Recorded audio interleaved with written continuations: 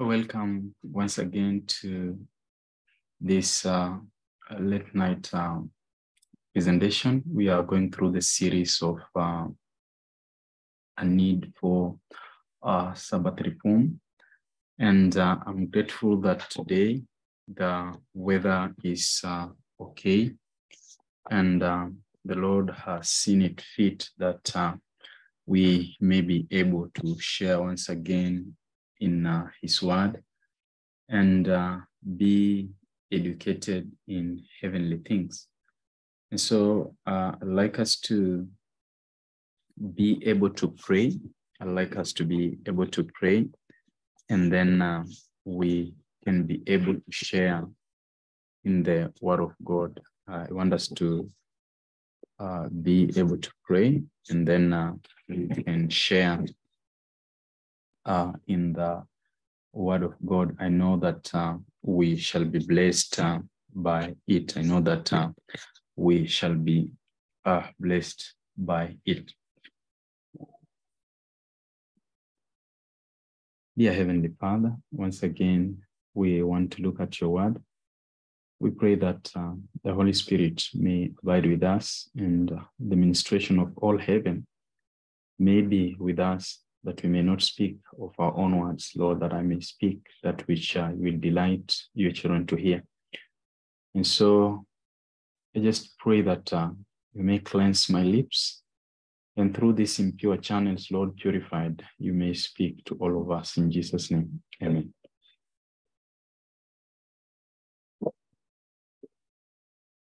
And so once again, I just want to thank the Lord that He is making it possible that we may learn these things that are needful for our time, and we may get to know Him better in everything that we do. His name may be praised, and the glory of man may be put in dust, so that Christ may have his way. Today, in our late night presentation, I want to look at something, and this is what special instruction must be presented to our new Sabbath keepers. You know, sometimes we explore the other commandments and get into the minute and integrity things of what should be taught to the new converts. But also, I want us, as we look at this series of a need for Sabbath reform, to look at these special instructions that must be presented to new converts or Sabbath keepers. In establishing new churches, ministers should give careful instruction as to the proper observance of the Sabbath. We understand that this is something that concerns our eternal salvation. For we are told in Testimonies, Volume 6, that it means eternal salvation to keep the Sabbath holy.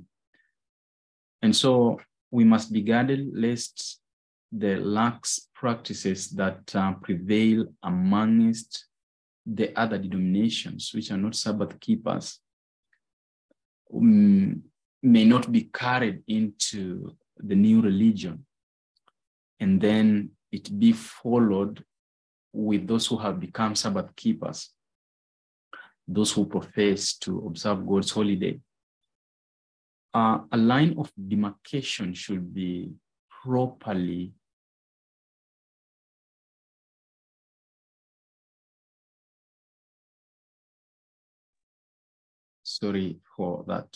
it should be established that the people who are becoming or coming into the new faith, they are not just taking the name of Seventh-day Adventist, but really they are taking upon the faith itself, and to walk in newness of life and in holiness. And so I'd like to share a few things with us. I'd like to share some few things with us this evening.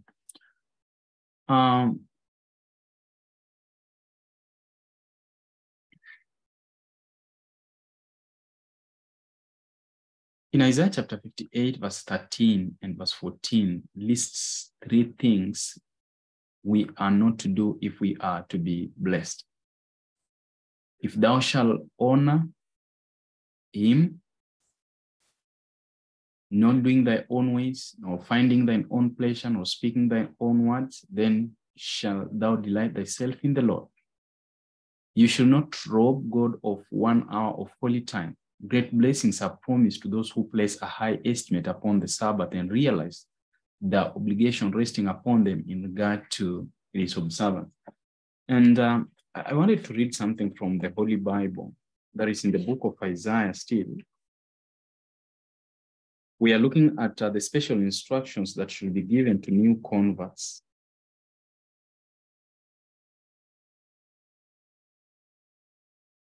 In Isaiah chapter 56, verse 1, it says, "Thus saith the Lord, keep your judgment and do justice, for my salvation is near. Thus saith the Lord, keep ye judgment and do justice, for my salvation is near to come and my righteousness to be revealed." This is something that need to be taught. "Blessed is the man that doeth this, and the son of man that layeth hold on it, that keepeth the Sabbath from polluting it, and keepeth his hand from doing any evil." These are the special instructions that should be given to the people who are taking upon themselves the name Seventh-day Adventists. And it should be known that they are not just taking upon themselves the name, but the faith of the name. Isaiah 56 verse 3 says, "Neither let the son of the stranger that has joined himself the Lord speak, saying, the Lord hath utterly separated me from his people. Neither let the eunuch say, behold, I am a dry tree. For thus saith the Lord unto the eunuchs that keep my Sabbath and choose the things that please me and take hold of my covenant, even unto them will I give in mine house and within my walls a place and a name better than of sons and of daughters. I'll give them an everlasting name that shall not be cut off." I'll give them an everlasting name that shall not be cut off. "Also the sons of the stranger that join themselves to the Lord, to serve him and to love the name of the Lord, to be his servants, everyone that keepeth the Sabbath from polluting it and taketh hold of my covenant, even them will I bring to my holy mountain and make them joyful in mine house of prayer. Their burnt offerings and their sacrifices shall be accepted upon mine altar, for mine house shall be called the house of prayer for all the people. The Lord God which gathereth the outcasts of Israel saith, yet will I gather others to him beside those that are gathered unto him." And so this is a special chapter to those who are newly becoming Seventh-day Adventists, that they may think of the name of the Lord, what it means to be Sabbath keepers. And as I was continuing in this, and so we are not to rob God of even 1 hour of his holy time.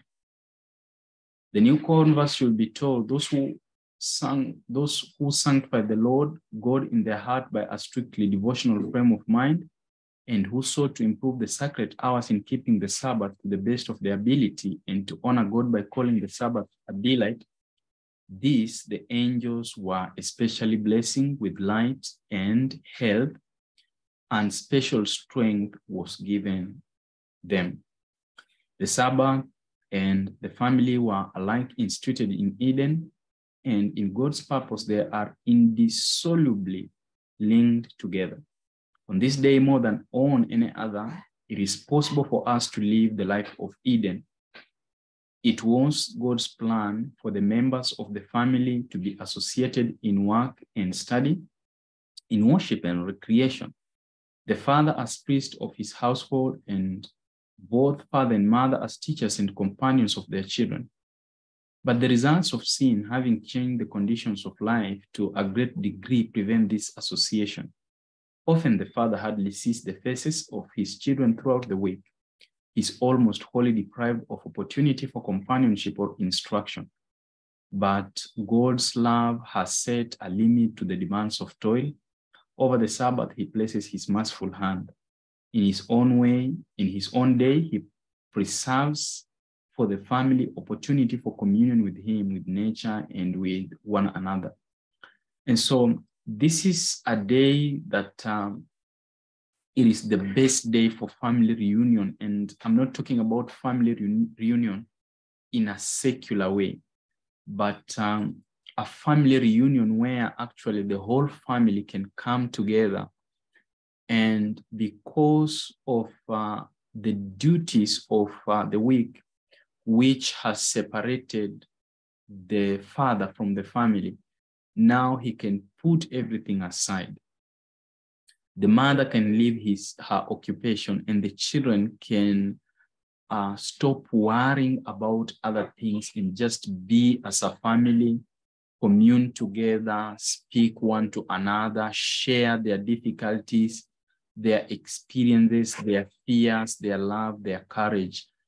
And such a testimonies will bring a blessing upon a family. And, sometimes we think that the whole Sabbath should be spent in church, but that is not actually what the Lord says. Yes, in Leviticus chapter 23, we are told that the Sabbath is a day of holy convocation.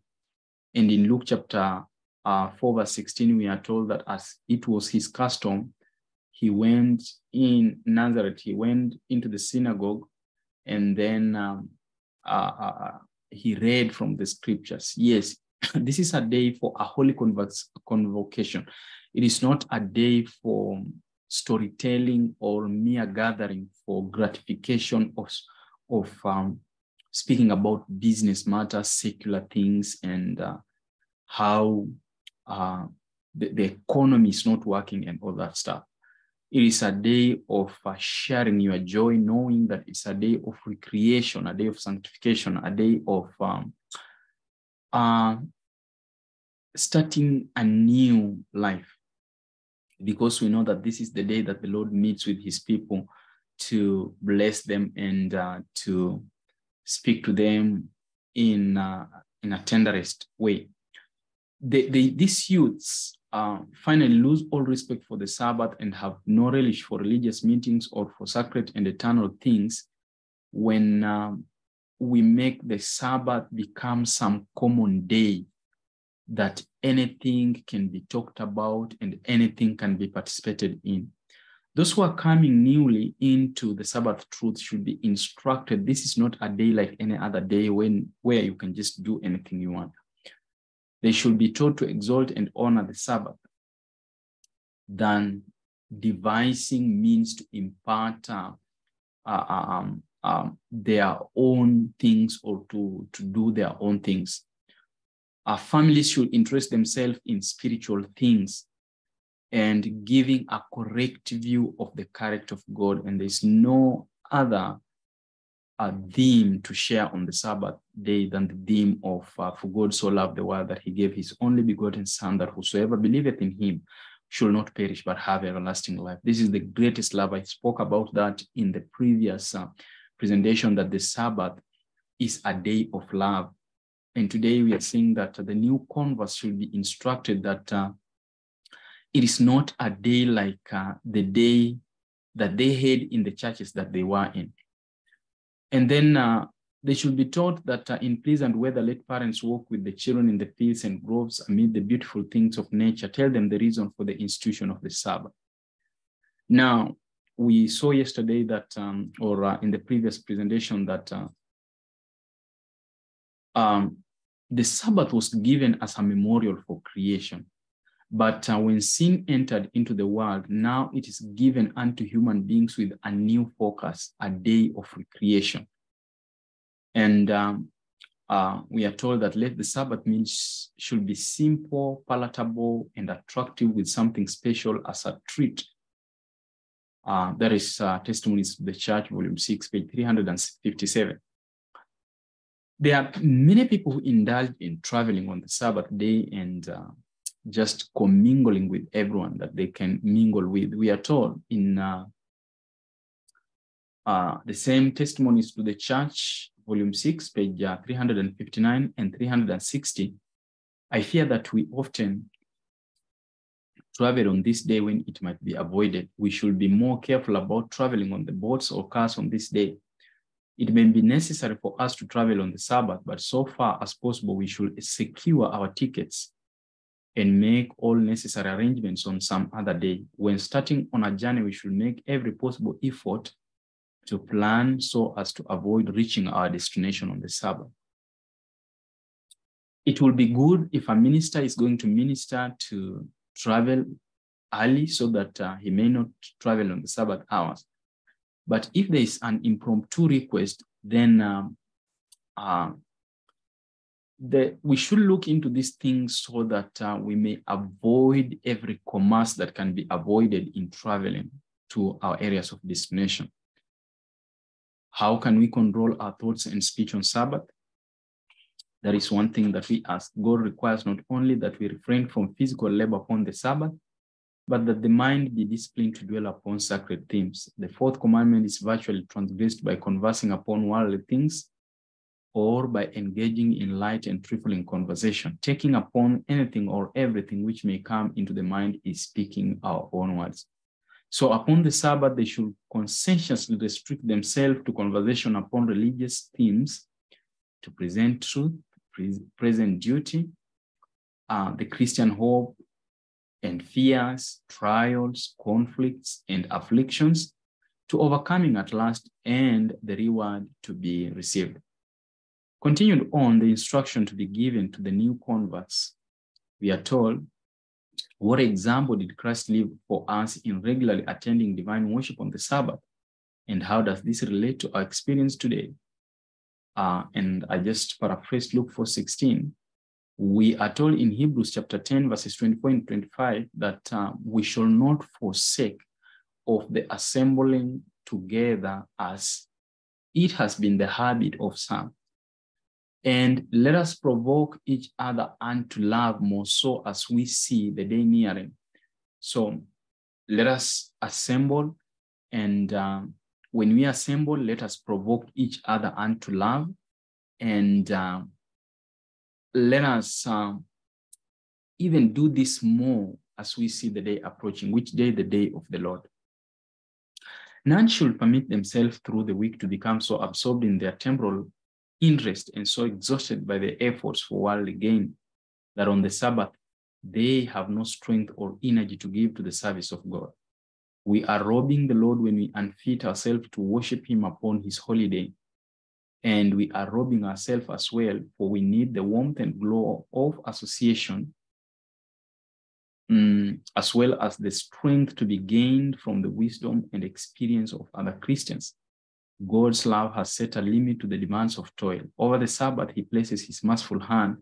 In his own day, he preserves for the family opportunity for communion with him, with nature, and with one another. That is child guidance, page 532 and 536.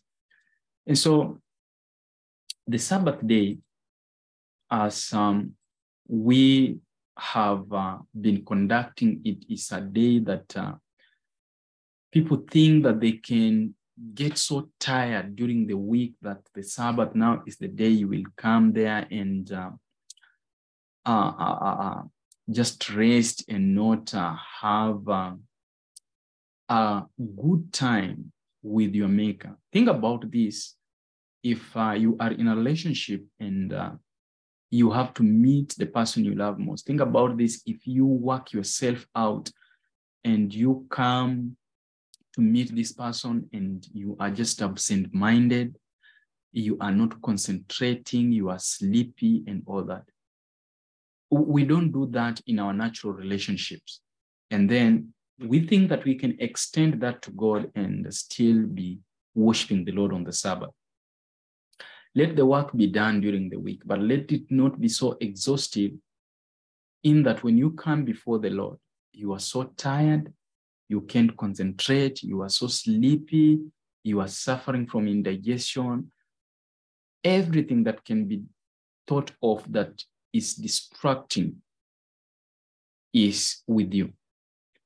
we do not obtain 100 part of the blessing we should obtain from assembling together to worship God. Because why? Because we have not been quickened by spiritual consciousness because of the way we have conducted ourselves during the week. And people think that as the commandment says that thou shalt labor in 6 days, and then the Sabbath is of the Lord, that you should come and assemble together, have communion with God, that they can neglect their spiritual growth on the 6 days, and then on the 7th one, they get everything that they could have gotten during the week. That is another mistake. People do not have devotions. People do not have Bible studies. People do not have singing sessions. People have no time for evangelism. And they think that they can neglect all these things during the 6 days and then come and fit all these things into the Sabbath.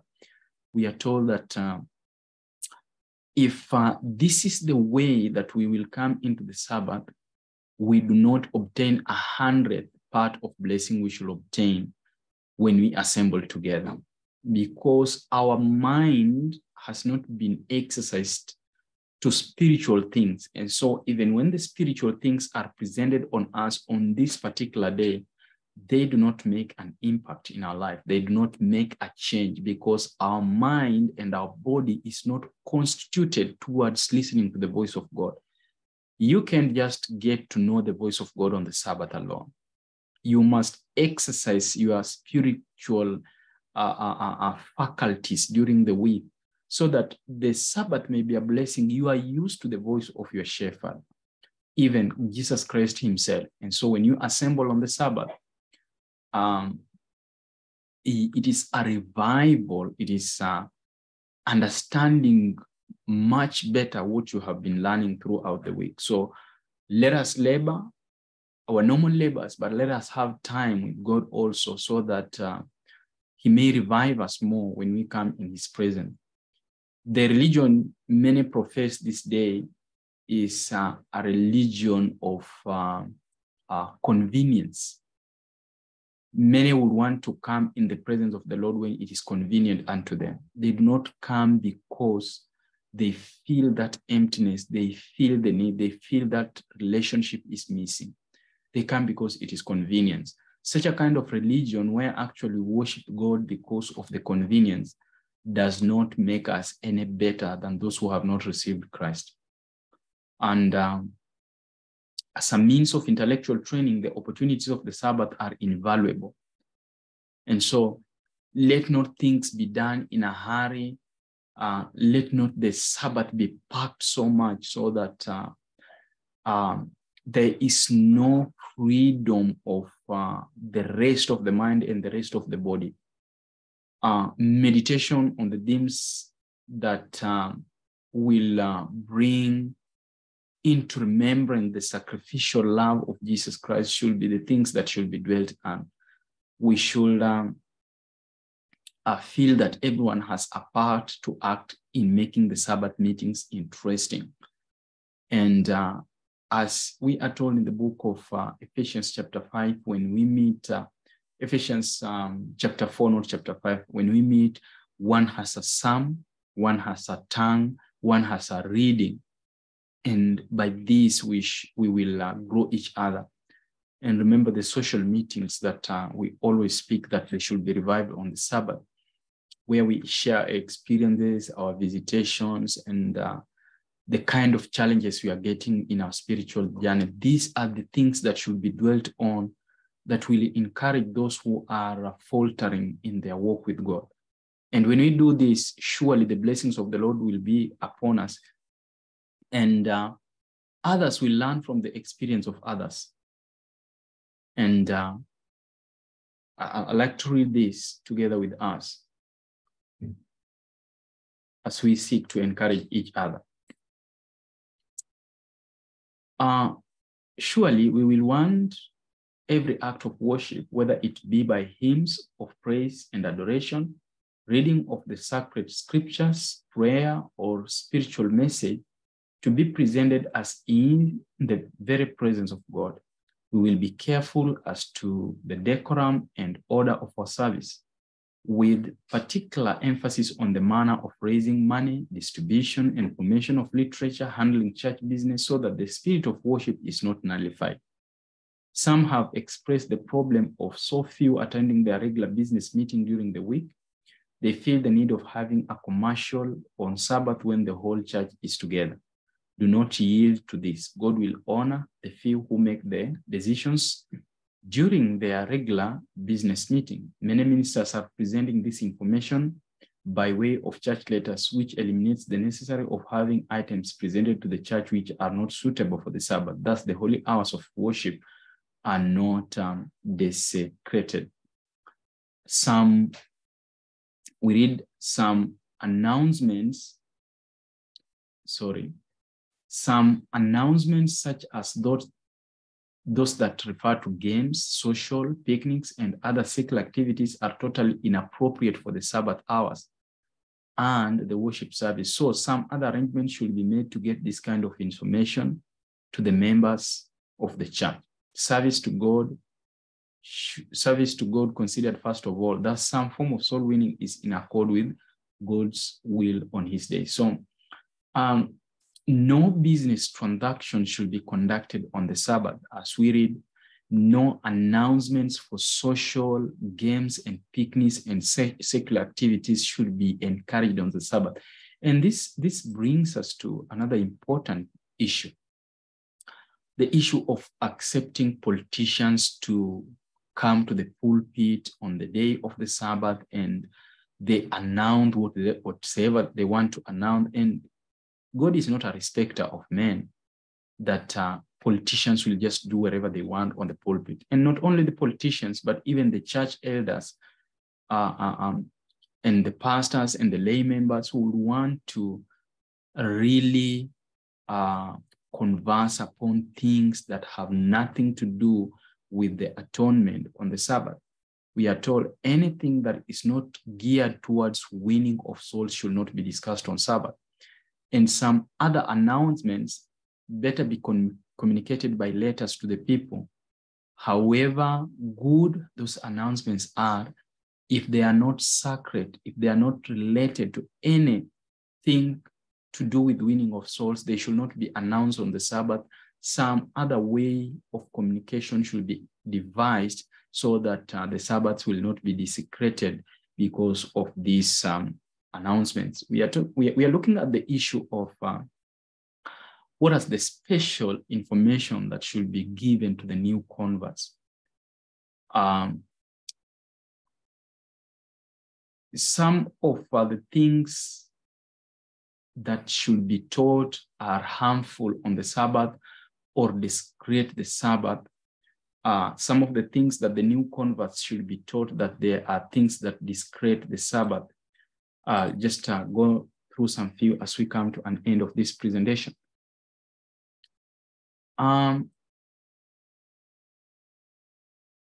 By hurrying, jostling, impatient, by pursuit of school studies, these are some of the things, and this is coming from 1 Testimonies, volume 6, page 357.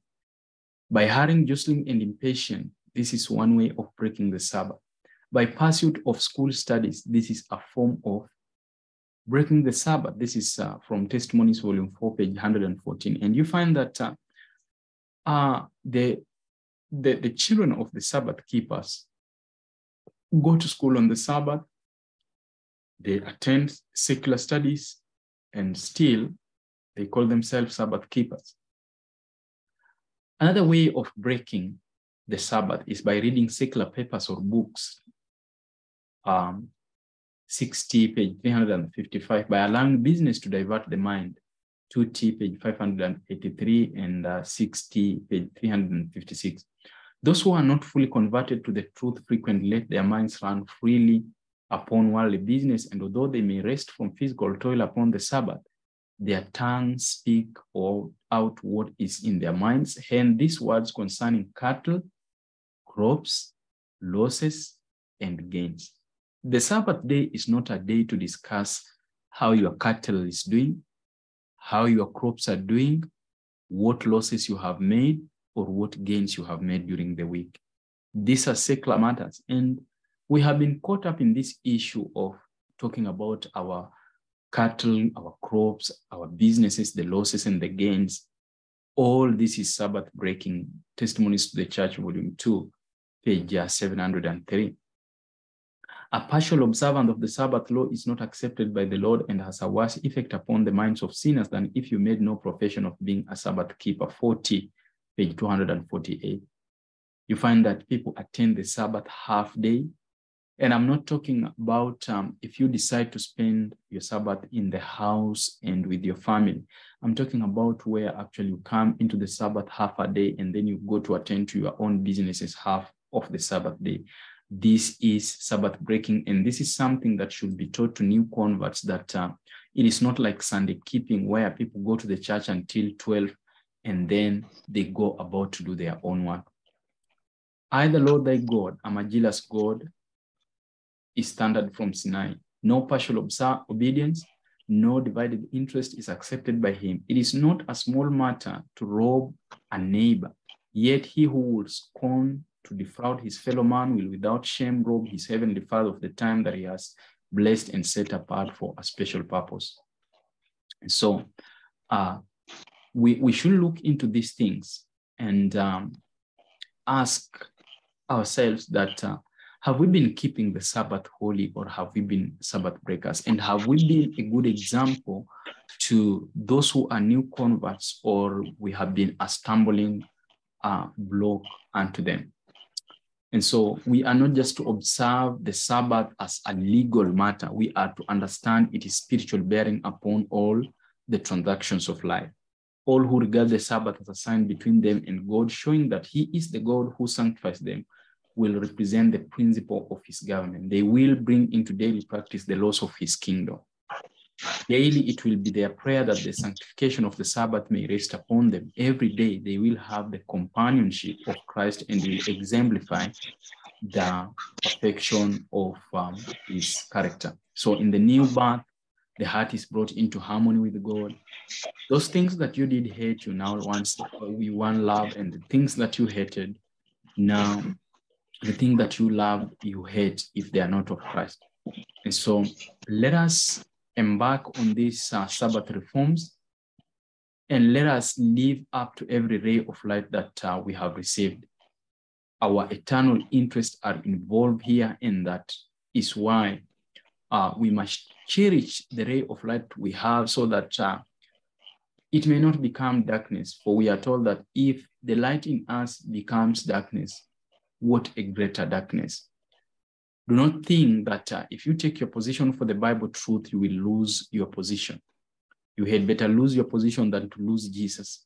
You had better be partakers of the self-denial and self-sacrifice of the Lord than to go into your own way, seeking to gather yourself the treasures of this life. For what shall it profit a man to gain the whole world and lose his life? We love to follow and pursue the things of this world. But the things of this world are coming to an end, and what we need is Christ in our hearts, formed within the hope of glory. And then I like to say that the Lord is doing everything to save us. It is only us who may not be willing to be saved, but the Lord himself is willing to save us. The fact that the Father sent his Son to die for us is enough evidence that there is nothing that he will withhold from us that is needful for our salvation. So let us place ourselves in an environment, in a position where we can do the will of God, and we can appreciate his voice when he speaks unto us. Otherwise, the Lord bless us. Until the next late night presentation, I want to say that may the Lord continue blessing us and speaking to our hearts.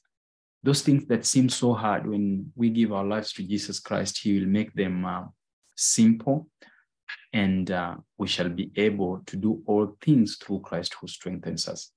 And for the new converts, Let them know that the Lord loves them and he is not like a tyrannical leader or a ruler who is just somewhere sitting to notice the mistakes of the subjects of his kingdom and punish them.